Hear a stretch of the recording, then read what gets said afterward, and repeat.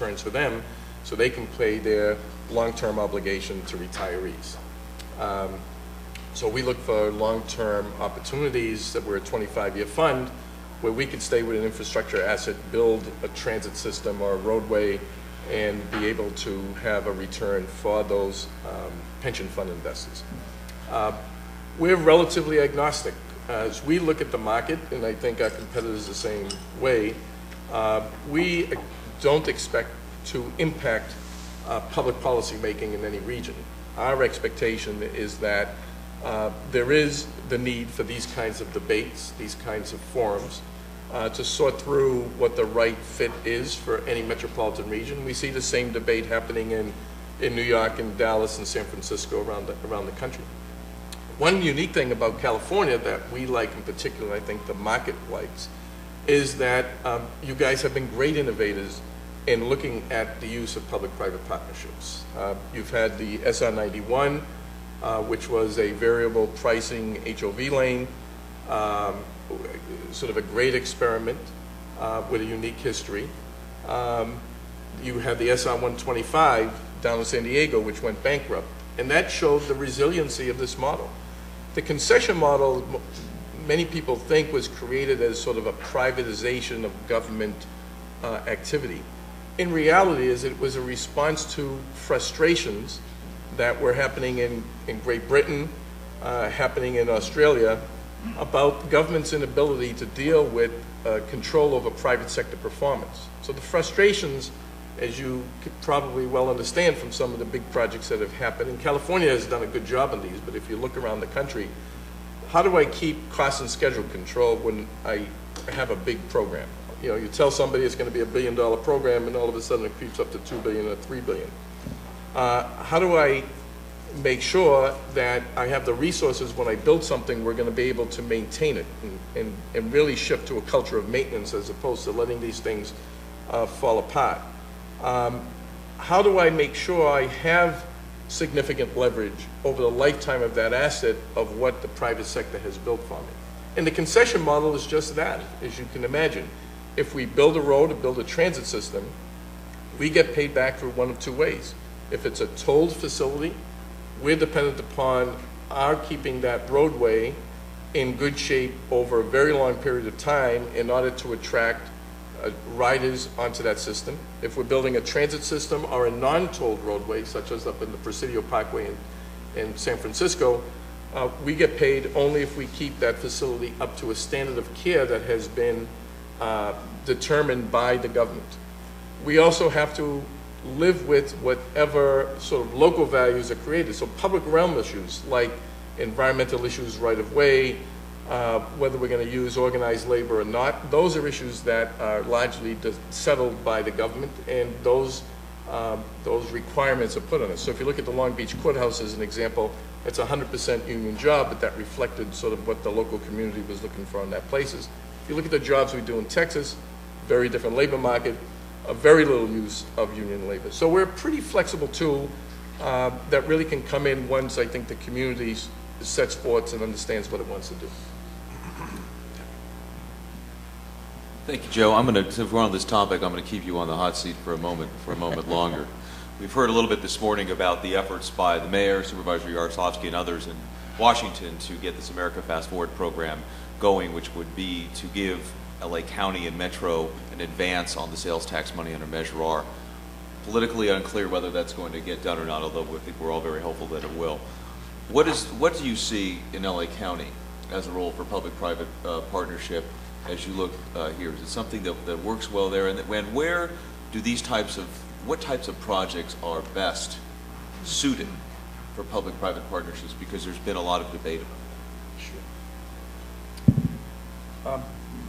I think public-private partnerships are best suited to very, very complicated projects. So if you were thinking about, let's say, the 710 South project, which is trying to build some additional capacity for truck movements from the Port of Los Angeles into the greater interstate network to improve that efficiency, one of the questions is, what will the trucking community, the shipping community be willing to pay for that premium service so that they can get their materials to the market much sooner than they otherwise would by standing in congested roadways.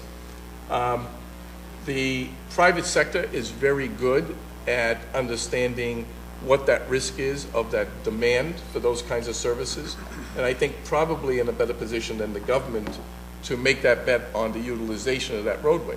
And don't forget, like in SR 125, if you make a mistake on that bet, the facility reverts to the government, and no harm, no foul to the government.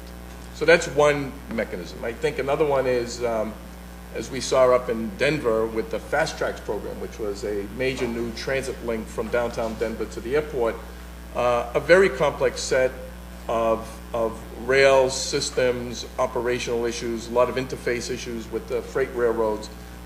They decided that it was best for them to do a design, build, operate, maintain for a fully new system out to the airport, where really the private sector, and we're not involved in that, where the private sector is not taking the ridership risk because it was an unproven,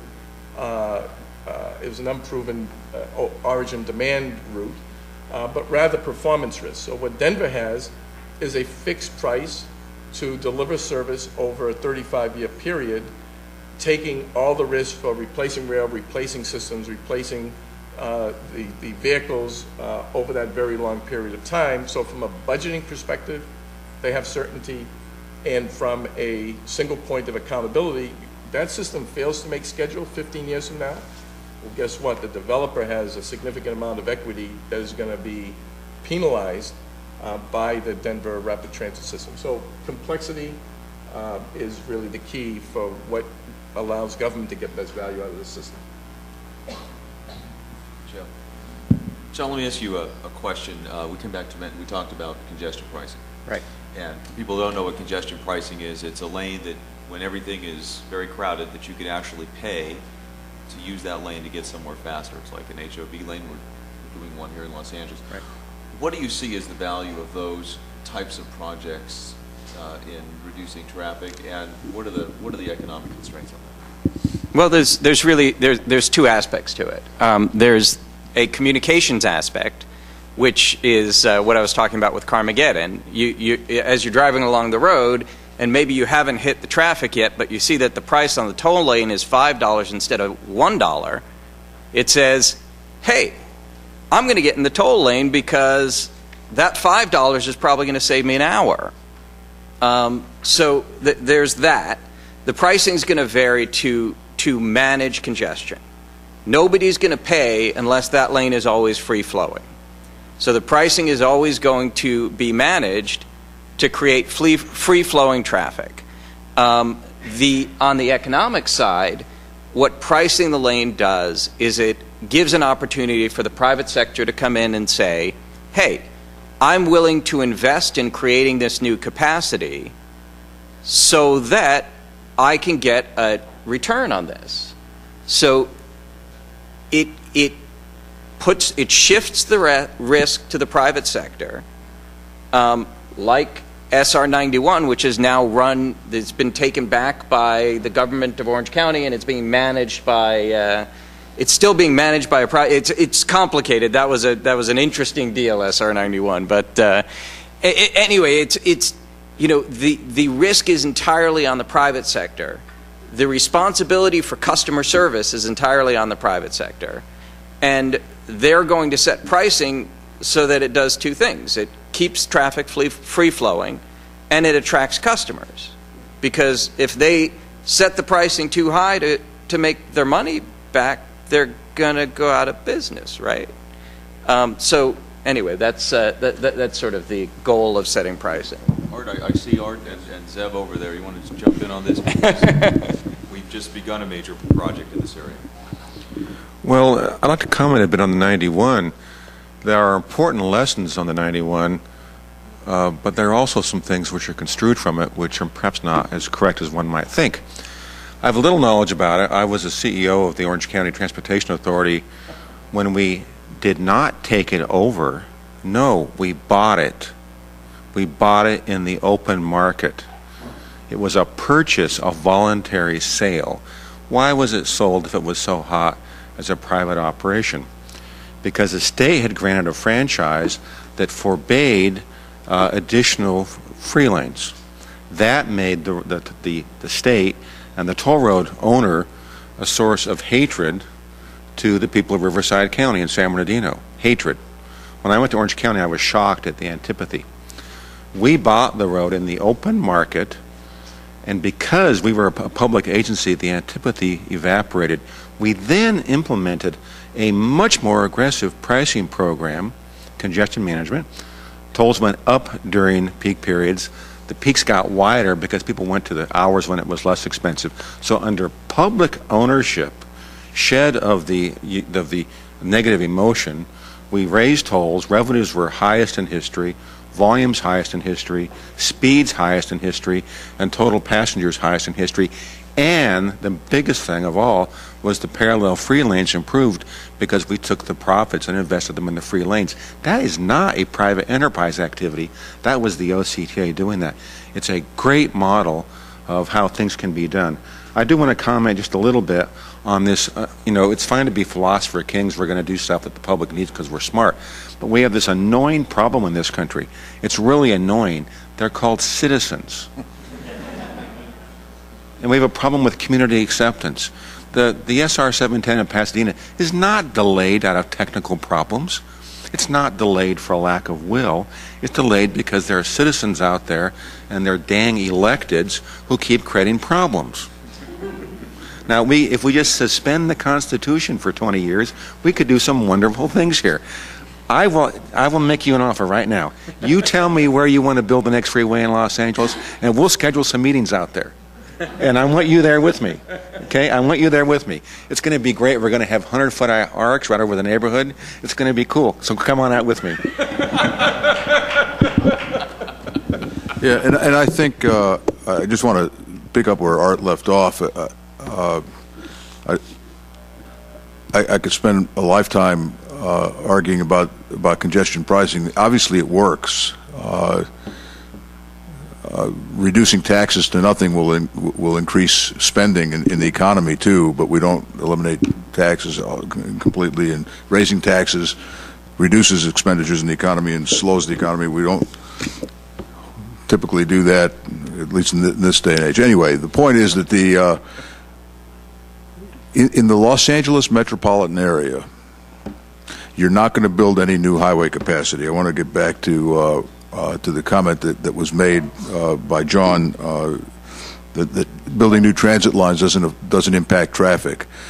That's not free from doubt, but let's stipulate that that's the case. We don't build transit lines, subways, light rails, Orange Line busways to reduce traffic. We build them to give people an alternative to being stuck in traffic.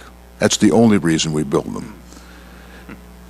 Now, it so happens that when we built the Orange Line, the University of California at Berkeley did a study in the first month or 6 weeks of the operation of the Orange Line and determined, I don't buy their conclusion because I don't know how they could figure this out, but they determined that peak hour traffic on the Ventura Freeway was reduced by somewhere between 3 and 4% after the Orange Line was open.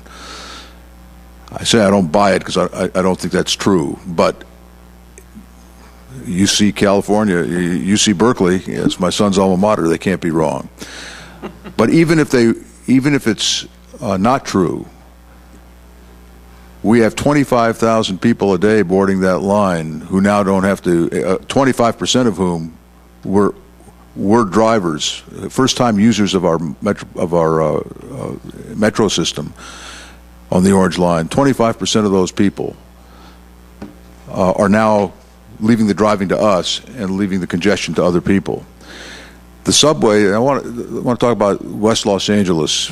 The Valley has traffic, but nobody has traffic like West Los Angeles has. Between the 405 freeway and the ocean, in the evening peak, in the PM peak, which starts at about 2:30 in the afternoon and ends at about 7:30 in the evening, it can take you over an hour to traverse that 3-mile stretch. Now, I can jog that distance in half that time. I could walk it in less than an hour. So could most of you. An hour to go 3 miles, 3.4 miles. The only way you're going to solve that problem for the commuters and the employees who work there and the people who live there is to provide an alternative. You're building no new highways in West Los Angeles. You're building no new highways in the San Fernando Valley. There are going to be no SR-91s out here. SR-91 was built in the middle of nowhere. It connected 2 points that went through a rural area. Didn't have to condemn anybody's home. I mean, maybe you did. I don't know, but there weren't a lot of homes there last time I drove. And you didn't have to dislocate businesses. You didn't have to do any of that stuff. So it's one thing to talk about widening, increasing capacity, highway capacity, which I'm all for, but you have to recognize what the limitations are in the metropolitan area. Look at what's happening on the 405 freeway. You know what that whole thing is all about? It's about widening the freeway by 1 lane. $1 billion to widen the freeway by 1 lane, and it's going to turn the quality of life of that corridor upside down for the next 4 years. Yeah, you want to build a new highway somewhere in the metropolitan Los Angeles area? It's a different ballgame. So I think think tanks are good, and Reason Foundation is great, and they have some great ideas. The RAND Corporation has great ideas, but they're talking to themselves. They're not talking to real people, and they don't. Oh, you have to. Yeah, you will. I want to provoke you. I want to see a think tank person get angry. That's always what But seriously, my good friend Martin Wax, who's worked off and on with the RAND Corporation, is a big congestion pricing guy. Well, and congestion pricing on the highways can work, and selectively they can work, and we're doing one project like that in LA County now, and I think it's the Harbor Freeway. But the congestion pricing, the likes of which they did in London, England, where you got to pay $12 or whatever it was just to go into central London. Well, when you guys run for office, and you can try that idea. I don't want to go much longer. I just want to tell you a quick story. When I was in the city council, I had this screwball idea that we should have an odd and even license plate thing, that odd and even license plate. So that if your last number was an odd number, you couldn't drive into downtown on an odd number day. So if your license plate ended in 1, you couldn't drive on an odd number day, and if it ended in 2, you couldn't drive on an even number day. And I remember the headline on the Daily News, because I made this suggestion at some group like this, small group. I didn't think there was anybody there, but there happened to be a Daily News reporter there. And the headline, when I got to the office the next morning in the Daily News, big, thick headline, it was bigger than VE Day. It was Yaroslavsky proposes, odd, even thing. And the line of people outside my office from city employees when I was in the city was halfway around the corridor, say, I can't do that. I'm a building inspector. I got to be out there all the time. I'm a fire captain. I got to be there out there I got to get to work all the time.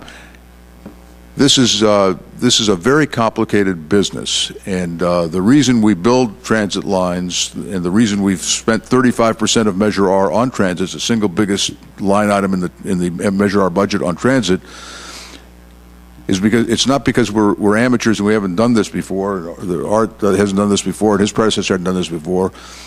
This is the only game in town as far as providing a long-term alternative to being stuck in traffic. Even congestion pricing, if you don't expand the capacity, and you're not going to expand a lot of capacity in the metropolitan area, you're going to end up taking capacity away, as Jerry Brown did back in 1975 and 76 with the Diamond Lane on the Santa Monica Freeway. Some of you are old enough to remember that experience. They reduced 25% of the capacity of the Santa Monica Freeway, and it created havoc on the surface streets because people couldn't move. It was a parking lot, so people got off the freeways and created another problem. Federal judge finally had to suspend that project. I was the plaintiff in that case. It's a heady thing. Zev Yaroslavsky versus the United States of America. That was the case, but it was a terrible idea. Since then, all diamond lanes, all HOV lanes have been added capacity, not reduced capacity. So if you can add capacity, and make them into congestion pricing lanes, that has some resonance. But if you can't add capacity, you're not going to widen the Ventura Freeway. That idea was tried once before, and it got shot down because 1,000 homes were going to be destroyed by that widening. You're not going to widen the 405 freeway by another 2 lanes for congestion pricing. So the only way to do congestion pricing on the highways then is to reduce the capacity. It's not. Well, you go make the case. We've heard from both sides on this issue, and a very good, very good comments. I want to make sure that people in the audience have an opportunity to ask questions that they have, because we're coming up on time. Before we do that, I want to go back to Art Leahy and to Zev on an issue. One of the successes that we've had in all this work and the widening and the efforts to relieve congestion was the 405, Carmageddon. Some people were betting against Metro and Caltrans on that. They lost. It turned out to be a very successful effort. What lessons did we learn from that, if any? Well, first of all, it's good to have a one-word description of the project that conveys the impression to every man, woman, and child in the world of what was at stake. And I did not invent Carmageddon. Somebody whispered it in my ear, but I mentioned it at our press conference, and it took off like wildfire. And it became, and everybody in this town knew when you talked about Carmageddon what it meant. So it had the desired result. It got people's attention, and John is right. Information is everything. And our objective was in Carmageddon is to give every Angelino the information about what was going to happen. We started 3 months ahead of time, and the objective was that on Carmageddon weekend that there shouldn't be a man, woman, or child in this town who doesn't know that this is the weekend that we're closing the 405 freeway. And it worked. And my philosophy has always been, my experience has been, that Angelinos know what to do with their cars if they just have the information. If there's a closure on Wilshire Boulevard, they know how to get around it. If there's a closure on 405, they'll know how to work around it. And in the case of the 405, they didn't work around it. They took our advice and stayed home. What's the lesson from all of this? The lesson is here's the lesson not to take from this. This is not a template for the way we're going to do business in the future. This was a one-weekend thing. It had tremendous economic impacts on a lot of people. When I flew over it in a helicopter, went down PCH to see what the impact on PCH was. In the middle of July, on a weekend, there wasn't one person on the beach between Santa Monica Pier and Topanga Beach. Now, that's a big weekend for the businesses at the beach. They could handle it one weekend. They didn't like it. They couldn't do this on a regular basis. However, what it does tell us, what lessons that we can draw from it, is that when we all pull together and we all have a common goal, we did this in the 1984 Olympics and we did it again on Carmageddon weekend, we can pull together in a direction that helps mitigate a problem, whether it's traffic or whether it's anything else. People are willing to contribute to a solution, to an evasion of a problem, if they believe that everybody's going to play by the same rules. And in this particular weekend, everybody did play by the same rules. Traffic wasn't just down on the 405 corridor or the I-10 corridor. It was all over the county. Traffic was down all over the county. Interesting thing, if you read my website, which you should, we had a story on our website after Carmageddon weekend about what the collateral impacts were. Crime went down significantly. Emergency room visits went down, not because people couldn't get there, but because I guess there's less anxiety, or not all people who go to emergency rooms need them, so they didn't bother to get on the road to do that. There were a whole series of things that was a positive benefit as a result of Carmageddon weekend. And the reason for it is that people bought into the message that all of us conveyed to them over a period of many weeks. We're going to get to do it again next summer, and my expectation is that people are going to cooperate again. This was not a false alarm. This was not a question of exaggeration. This was a question of successful participation of the public, which resulted in this dramatic success. And I think that people are going to want to do it again. But it was it was quite something, and John, the information, I calculated, I asked somebody at Universal Studios here, asked Ron Meyer, who runs Universal Studios, what how much do you spend promoting a movie? You know, a big movie. He says, well, it's typically there's a certain percentage, that we spend on it is like $50 million on a movie to promote it nationwide. The value of the public relations campaign that we didn't spend a nickel on, but went viral. I don't even know. Maybe there's a public relations person here who can give us an idea of over a 2 or 3 week period how much that was worth. How much would we have had to pay to get that kind of a penetration in L.A. County? We had tremendous cooperation from the media. It was a once-in-a-lifetime thing, probably never happen again on that level. But when you do penetrate people's consciousness, they respond. And Angelenos, if nothing else, are experts with their automobiles. They know how to drive, and they know how to get around congestion if there's an alternative, and they did it. I just want to comment on the closing minutes of the closure. It turned into an L.A. moment up there on the Hill. The press event had just wrapped up. There were 15 helicopters, a group of media guys bigger than this room. But it's Hollywood, right? It's Hollywood. It's okay. So the freeway is now going to open. So what comes through first but a fire truck with a bunch of sirens, police cars, lights on, American flags. Then the citizens start coming through, and they see us up on this knoll, and people are driving by going, "Hey, victory!" and all this stuff. All we did was open the freeway. I say this to reinforce Zev's point. They knew what was going on. They understood it. They took part in it, and they were celebrating the success that we had. Very good. Let's open it up to questions from the group here. We still have some time left. Any hands? Yes, go ahead. Well, first of all, I'd like to comment about all those helicopters over my house. But I wanted to ask about some of the other things that we talked about in the past around here that we like more. Issues like jobs, housing balance, and other ways to reduce total fuel miles traffic. Are those still part of the ongoing discussions? I think that's got to be to you. I think they are, and I think what we're seeing, I grew up in Los Angeles, but I worked away for about 12, 13 years. I came back to the MTA a 2.5 years ago, and so I must tell you, returning was a bit of a shock to see what's happening all around LA and even Orange County in terms of housing around train stations, housing in downtown Los Angeles, housing in Hollywood, housing in other places, what's happening on Ventura Boulevard in Burbank. We are seeing a shift in how things, and how we're developing housing and commercial activity around each other. I have a son who's a deputy district attorney. He lives in Los Angeles.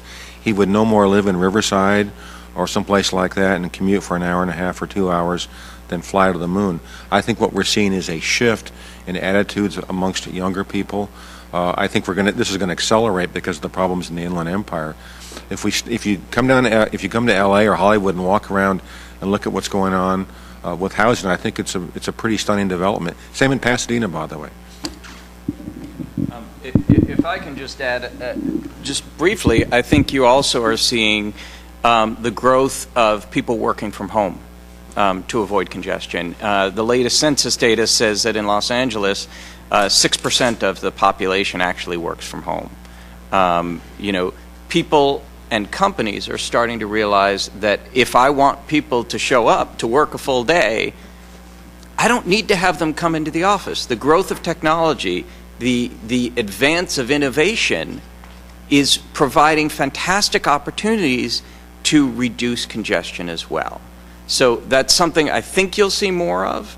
The old concern was, how am I going to keep tabs on people working from home?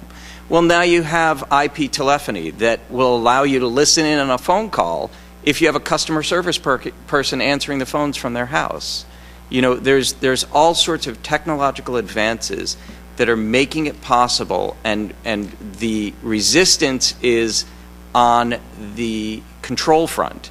The people who want to control who's working for them and control how they're working that are not realizing the full advantages that are available. Reason is a virtual organization. We're in 14 states.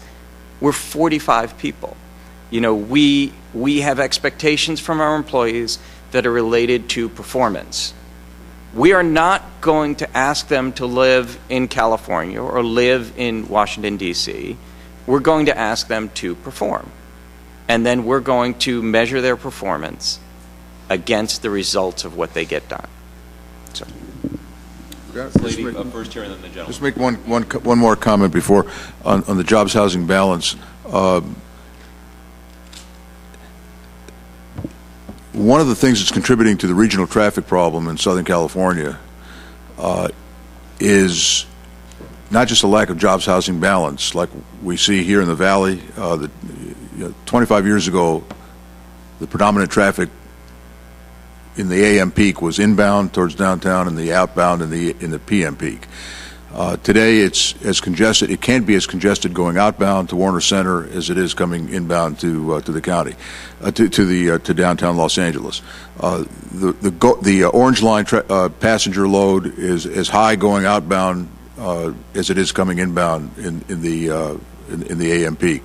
In the West Los Angeles area, Santa Monica is a job-rich area, but most of the people who live there who work there can't afford to live there. So they live points east, San Gabriel Valley, even in the eastern Inland Empire. That's why the Exposition Light Rail line, which is first phase of which is almost open and the second phase of which we just broke ground on, is going to be one of the most heavily used light rail lines in the country. However, land use is a major contributing factor to this too. The Newhall Ranch project, the Tejon Ranch project, which are going to build tens of thousands of new homes out in the North County area and the southern part of Kern County. I'm not going to get into a land use debate about this, but the implications of this for traffic, the implications of this for traffic are obvious. Traffic on the 405, on the I-5, as more people live out there, and we're not building any job capacity out there. They're all working here in the valley or on the other side of the hill.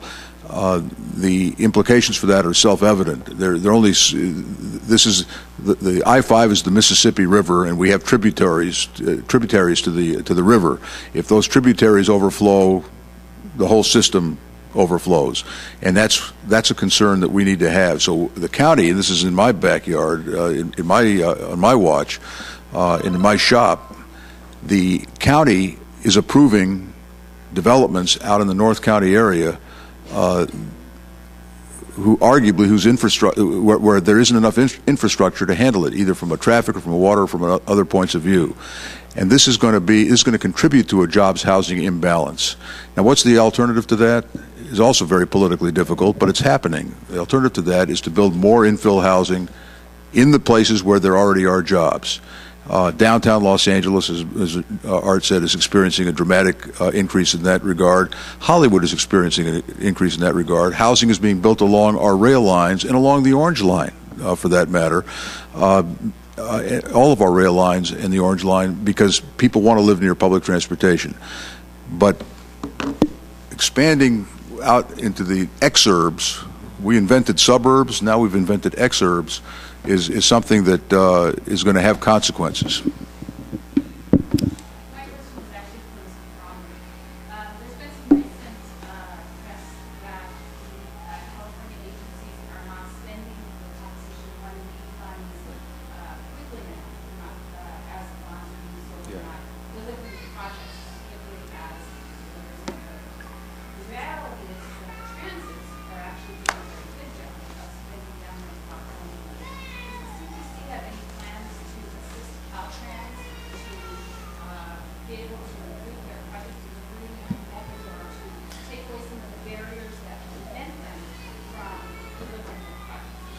So the issue is there was an article in the paper that talked about balances in funds from bond. 1B is our bond program that we're administering that seem rather large and that we're not being drawn down on.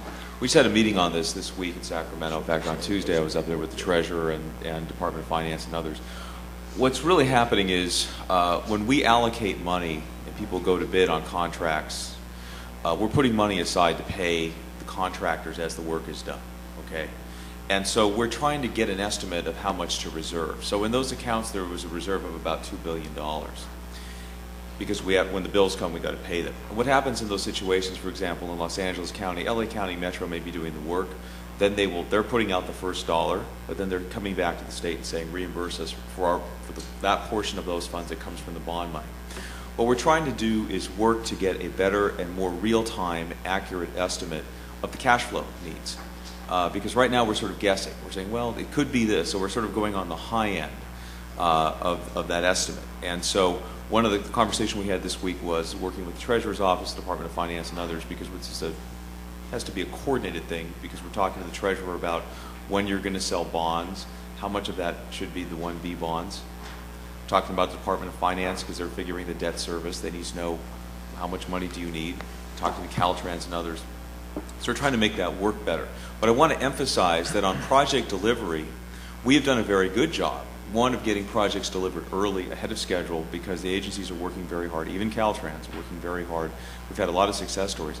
The other thing we've been very successful at this year is reducing costs. Because of the economy, we have gone out and we have come back on projects where the actual cost of the project was below the bid that was awarded to by the contractor.